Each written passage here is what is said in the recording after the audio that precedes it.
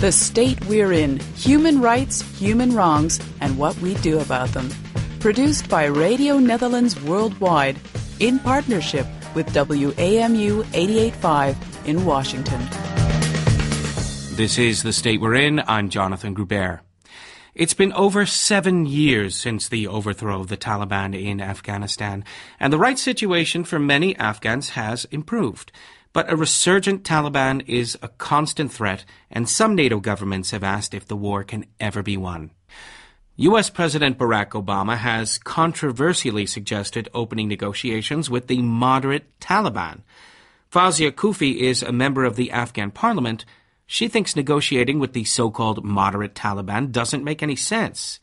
She believes the Taliban can't be divided into moderate or not moderate, especially when it comes to women's rights. And she's speaking from experience. I believe the Taliban period was the dark period in the country's history for women. Women were stopped from education, from the work, from going out. Even they were deprived of going to visit a doctor when they were sick. And all the basic rights of women were taken away from them.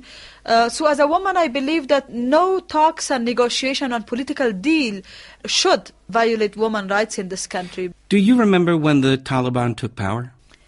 Of course, I was in Kabul. I was a student at the Kabul Medical University. What was that day like when they came into the city? They took over at night. It was a Friday. On Thursday evening, I went out with my sister to get some stationery for myself. There were some shopkeepers who were telling me and my sister that, this is your last day, you're coming out without burqa. So try to walk as much as you can. And we didn't believe that. What was it like the first time you had to put on a burqa? I couldn't walk, and I felt like, I'm more than 70 years old. I was in a good position at university. I was in second position in my medical university, and I was like the top student. And I had a big dream of the future, that I will be a doctor and have my own clinic. When I wear burqa and start wearing hijab and I had to sit at home, I thought that never that opportunity will come again, and we are obliged to continue life like in a prison. So there you were, an accomplished, educated young woman with plans for the future. You saw them all disappear. What did you do? I was just at home. Sometimes it happened to me that I spent most of my day crying as there was nothing else to do. 6 months after Taliban came, because I had nothing else to do in life, so I got married. Education was banned, school, university, everything, no work. The only option I had was to make my life, and I got married. My husband was a university lecturer. He was not a politician, but I was coming from a political family.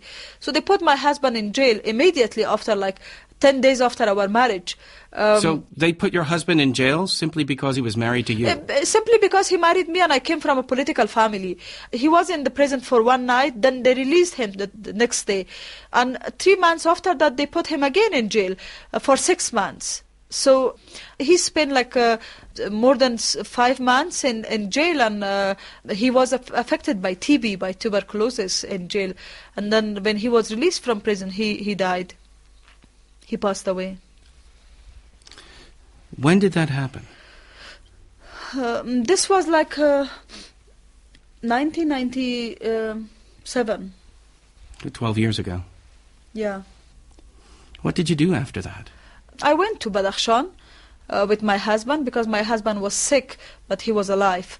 So we both went to Badakshan, which was not controlled by Taliban. I started working with UN, came to Kabul, and he passed away, and I continued my work with UNICEF and other civil society organizations. It's dangerous to be a politician in Afghanistan anyway. Being a woman politician is even more dangerous. Why do you want to do it? At the end of the day, one has to make a choice, either to continue doing something or you want to, live like a passive life. Have you ever felt threatened? Yes, I was many times received warning by Taliban and by other people in my statements and my positions that I take. But do you take it seriously? I take the necessary measures, security measures, but it never stopped my work. It never stopped my life. You have 2 daughters, don't you? I have, yes, I have 2 daughters. Are you ever worried about their safety? No one is safe in Afghanistan, you know, particularly the politicians and their family, and especially me being, you know, more outspoken. I think with any statement that I make myself, put myself and my family, and particularly my daughters, more at risk. Of course I'm worried about their safety. I'm worried more about their safety than mine. Can you ever let your daughters out of your sight? No. In fact, they go to school, and when they come back, they are like prisoners at home. Last year, for the first time, I was busy in an interview and in a meeting with my constituents. They went out of the house to do some shopping and they disappeared for 1 hour. And in fact, that 1 hour was the most unforgettable 1 hour in my life, because I cried and I didn't know what I was doing. So I'm worried more about them rather than mine, because for me at least I managed to pave a way for some woman. You know, I managed to at least become the role model for some people in this country, that they could follow my way. But for them, they have just started their life. What makes it worth living with this kind of risk and fear? Risk and fear is a part of the life. Now I'm used to this risk and fear. In fact, when I go in the morning, I'm not expecting to come back safe in the evening. And sometimes, you know, I prepare some letters for my daughter that in case anything happened to me, at least they know what is the life, I mean, what should they do. And I have this letter in my cupboard, and sometimes when I go, I ask Shahrazad, who is my elder daughter, to, you know, read this letter if I'm not there anymore. Fawzia, if the Taliban, moderate or otherwise, got back into power, what would your daughters' lives be like? I never imagined that we go back to that situation. But I think, like many millions of Afghan children, women, they will have to just go back to home and continue their life as a only house lady.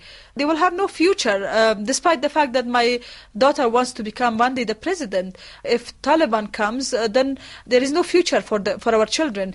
We need to bring peace and stability and democracy, which guarantee human rights and a free society for our next generation.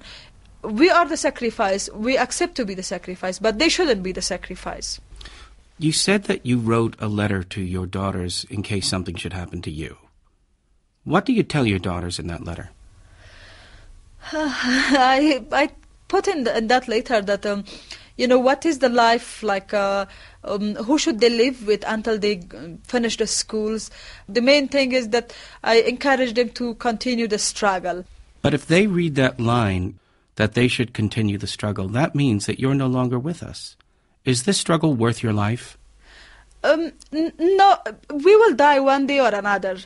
The good part of life will be that we'll die in a situation that we leave something behind for others, like we bring a difference to others' life. So that is very important, because if we live in a corner and we are born in a corner that nobody knew about us, we live in a corner and we just survive for ourselves, everybody can do that. We will die anyway. The pride will be that you die with bringing a positive impact into somebody's life. So they have to continue that.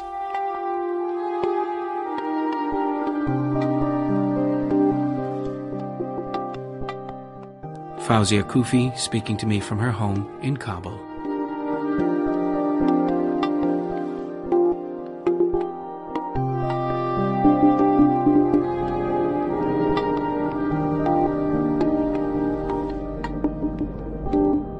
This is The State We're In from Radio Netherlands Worldwide. I'm Jonathan.